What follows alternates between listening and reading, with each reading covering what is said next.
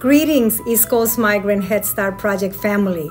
Today marks my second year anniversary as CEO of this great institution.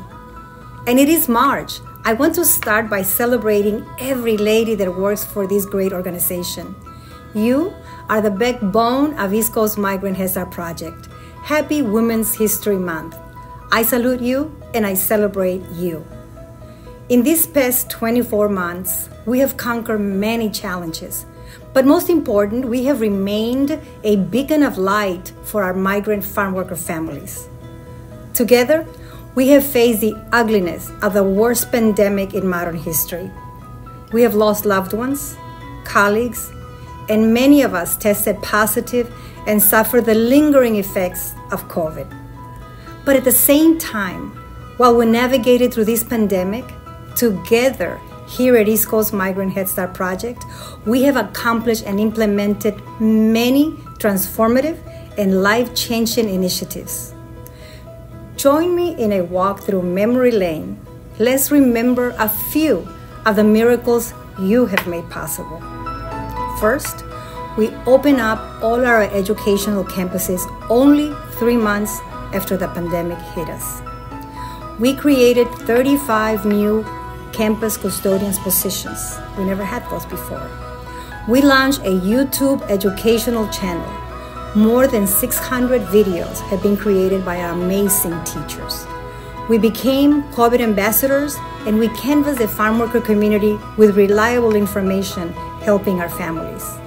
90% of us got fully vaccinated. We realigned our regional territories to best serve our children. We increased the budget by $17 million. We created the Departments of Communication and the Departments of Community Collaboration. We expanded to 3 new states and opened 12 educational campuses. We expanded services in multiple educational campuses. In fact, today, 5 of them are open year-round. We launched a fun podcast, Cultivating Minds. I hope you're listening. We launched the Parent Mobile app. Our parents are loving it. We increased the stipends of our Policy Council representatives just to help them and compensate their wage losses while they helped us. We implemented a curriculum assessment called DDRP. We initiated a Paper Light initiative, good for the trees. We have executed many wage compensation initiatives and premium pay to ensure that you would be okay during the pandemic. This was for you. We also launched our Centers of Excellence initiative. And we have met, most important, the funding enrollment for 2 years in a row. Thank you so much. Of course, we have increased the minimum hiring wage to $15 an hour, something that I know you deserve. My dear colleagues, this is just the beginning. 80% of you will receive a bump in pay by July of this year. I promise you, the best is yet to come.